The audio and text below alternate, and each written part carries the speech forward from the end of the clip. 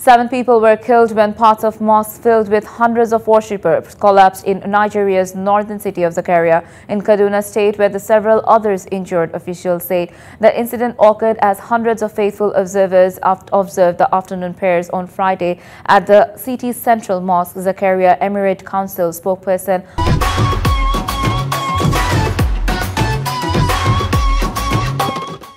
Abdullah Karwai said. State officials said the mosque was constructed in 1830s. 23 people were sent to the hospital, the State Emergency Management Agency said. The incident follows more than a dozen building collapses in West African nation in the last year alone.